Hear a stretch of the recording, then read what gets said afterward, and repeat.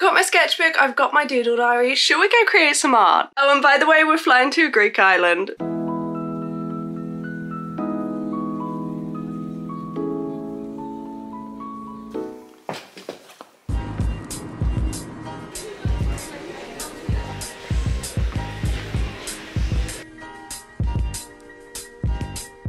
We've arrived, it's the next day. Should we go head to the beach? And also, can you believe we booked this 4 days ago? Crazy.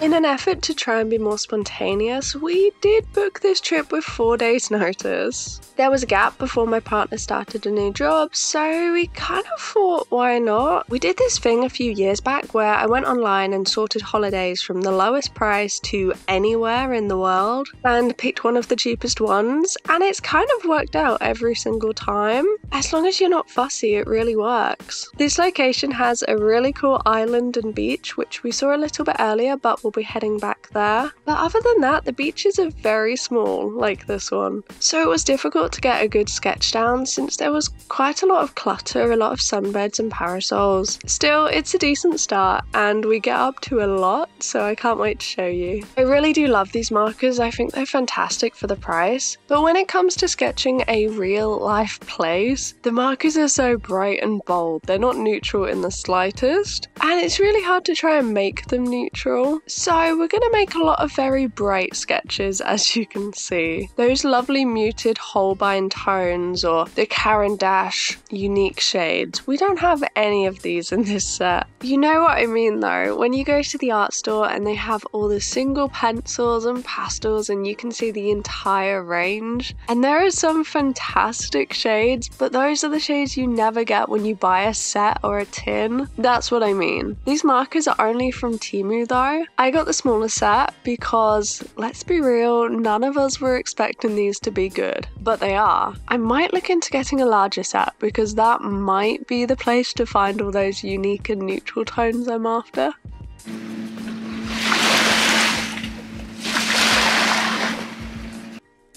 The second day is a pool day. Whenever I'm in need of a summer holiday, the first and second days are always super chill. It's the best way to get a reboot so you can explore the rest of the trip. I mean, that's what I've found, but I don't know, what do you tend to do on your first day? I'm using the water-based markers again, but this time adding some colour pencils on top, trying to make it a little bit more abstract. This is really what I've been enjoying lately, making pieces a bit more abstract and surreal rather than realistic. Well, I mean, I never created realistic pieces anyway, let's be honest. But with the patterns and markings, it definitely doesn't look realistic. This is something that I would like to try a little bit more when it comes to plein air painting. And I think this is something that I've picked up from Katie Moody. I love the way she uses mixed media in her pieces. I think it really brings a landscape to life and adds a lot of personality. And ever since trying it, I've kind of fallen in love with this technique. So now I think I am a little bit of a mixed media person. I mean, that was my art goal, 2 years ago, so I guess I finally got there. When it comes to art goals, you may have noticed that I haven't done a half-year catch-up like I did last year. To be completely honest, that's because I haven't looked at them since the start of the year. We moved house, and I haven't looked at them. I remember one of them is to practice anatomy every week, which I haven't really been able to get back into. I think it's mostly because I'd want to do it in the daily doodle diary, but there's a few restrictions there. If it's a weekend, they're half pages. If there's any marker bleed through, you won't be able to see the sketch. It hasn't been as easy as I would have liked. I'd like to get back into them, but I'm not going to be too hard on myself to get back into them all. I'm back. We went on a boat trip today. We went snorkeling 3 times, so ignore my hair. I don't know how we're gonna deknot this, but you can see the pink has already gone, pretty much. And I got some really cool photos, so I'm thinking for today's daily doodle, it's a little bit close. I'm thinking for today's daily doodle, we're gonna draw one of the photos. Unfortunately, I wasn't able to bring my camera, but there's so many good ones to choose from. There's also this really cool shipwreck, but I'm not sure that I would be able to do this with markers. Colour pencils would probably be optimal, but I've only got red, blue and yellow. Not really the right colours. I feel like we're gonna have to do the shipwreck. Let's give this a go. I actually did something kind of silly. I popped a page from my messy sketchbook in here with some body tape just so that it doesn't go through. This boat trip was another spontaneous decision. We weren't able to actually go on the beach because it's now been closed off to the public for conservation purposes. But okay, here's what happened. We've been on this boat a couple of hours and heard the same cover songs over and over. Old and new songs, they were ruining them all. And then we slowly approached this shipwreck and they started playing the official Titanic song, My Heart Will Go On, as the boat slowly turned in a circle for the entire duration of the song. So we were just slowly circling for 3 minutes as the song was playing, and it was just kind of hilarious. It wasn't even a civilian boat. It was a smuggler ship that was escaping the navy, and then when it landed it got looted by all the locals. Honestly, it was just a bizarre situation and me and my partner couldn't stop laughing the entire time. So it's one of the core memories from this trip.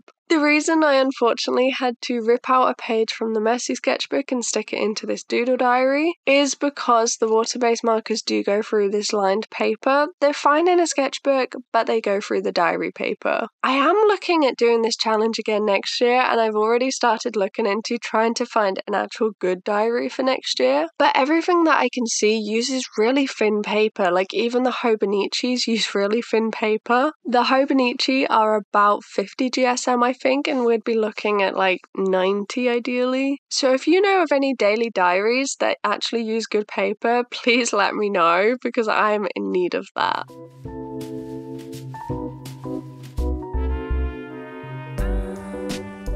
We're in a little farm and it's literally adorable. I need to show you. Bambi.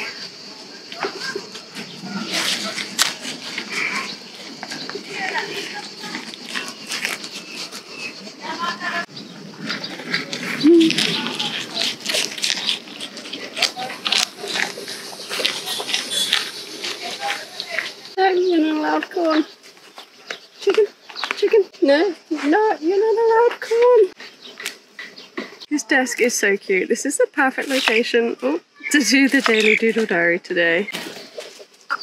There goes the lettuce. We've got paintbrushes and we've got these. Should we give these a try? Oh no, these are all destroyed. Obviously, we're painting this absolutely adorable little deer. When I tell you, I haven't used cheap chalky watercolours since like, I don't know, maybe I was like 5. I honestly don't remember. That's how long ago it was. Unsurprisingly, they are difficult to use. Honestly, I'm impressed with the end result. I don't know how we got there. The process, it wasn't enjoyable. The reason to buy more expensive art supplies is because it makes the process easier. Layering with these paints was pretty much impossible. So in a way, I guess the chalkiness of these paints made them work more like gouache. And I learned that about halfway through, so I did change some of my techniques and treat it a bit like gouache instead, and that made it a lot easier. They're definitely not like watercolour at all though. They're not transparent, they don't layer, and they're so chalky that they do look like gouache. Once I adapted a little bit though, it was actually quite enjoyable. All the best notebooks I've seen aren't actually dated, but that's a big part of this challenge. I'd be looking for one with daily pages that's dated and has good quality paper. That's it, but it seems quite hard to find. I will say though, having not planned to use watercolour this trip, it was the best surprise seeing them on that table. Watercolour is my comfort medium, and it made me really happy to find them and actually be able to paint on holiday because I've not done that before. It was a lovely little spot in the forest with all of these animals around, and it was a really cool little trip. The farm was so cute. I think I managed to get some of the likeness there for the cute little deer, and I don't know how we managed it, but I'm honestly kind of proud. It looks like a deer, the colours aren't completely off, and I did it on lined paper. I don't know how we did it. Using only this paintbrush, which was the best of the lot, and these chalky watercolour paints, we painted this. I think that's pretty cute. What do you think? And honestly, I've missed using watercolours.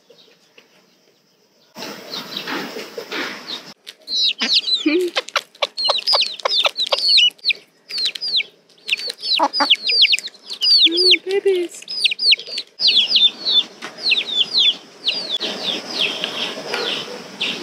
Should we go see if the deer likes it? Bambi, what do you think of the painting? Doesn't care. Okay, it's you.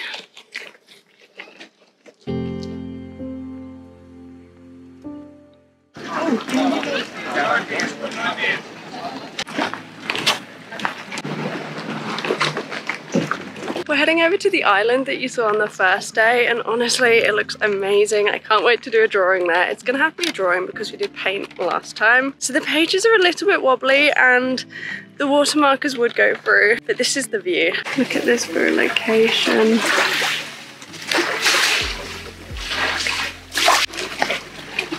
This is all that we've got.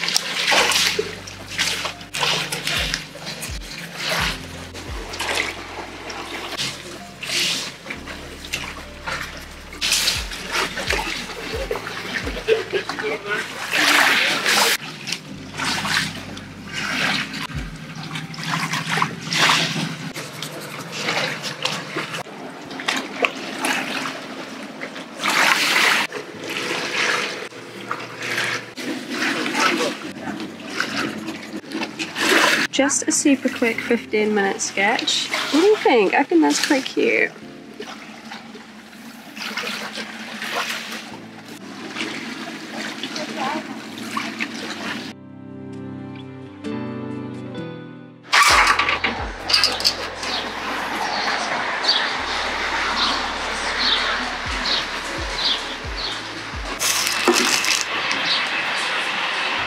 We're starting the day with breakfast and a quick doodle. This is something I like to do at home as well. When I'm busy, a lot of doodles end up being super quick in bed. Like, if the doodle diary ends up upstairs, every single day will be 2 minutes before bed with whatever I have to hand. And that's not really how I would like to use this doodle diary, but especially whilst we were moving house, that was the case. For about a month or two straight, give or take a couple of pieces that we filmed together, every single piece was just a quick 2-minute sketch before bed. And I guess the biggest part with this challenge is being accountable and showing up for yourself, so we still did it, but it wasn't the fun, enjoyable experience that I was looking for. And keeping the doodle diary downstairs in the studio now, it means I can grab an actual art supply with an idea and try and create something that I like, even if it is super quick. But waking up and doing a quick sketch might just be my favourite thing. We're chilling on the balcony and I thought I'd attempt to draw my partner using the watermarkers again.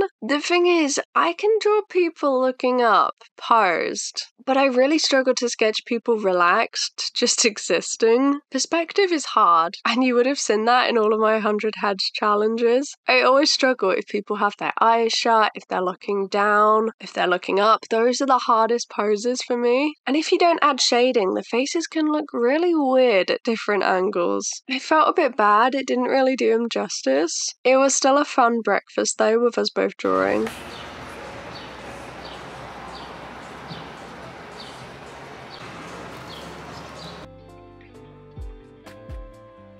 We did a little bit of shopping yesterday and I got a painting. This is what I got. Does anyone know what the material might be? It was only €5 and it kind of looks like acrylic, but it kind of came back to life in the heat. So does anyone know what that might be?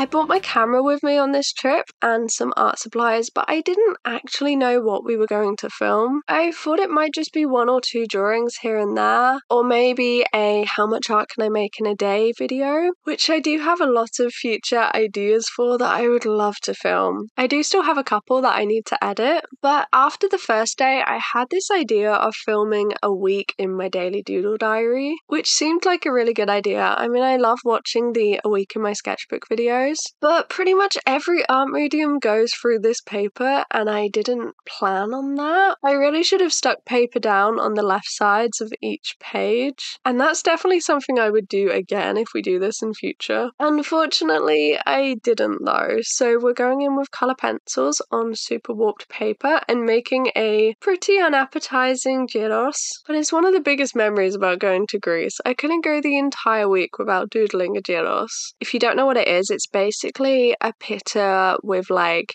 chips and almost like doner kebab meat inside with salad and sauce. It's like an entire meal in a pita. They're really good. We're now coming to the end, and this has been a really fun daily doodle diary episode, though it's quite different to my usual content. I'd love to know down below if you've enjoyed this one and if you'd like to see more art challenge vlog kind of videos like this one, because I would love to make more like this. Thank you for joining me, and I'll see you again on Sunday. Bye bye.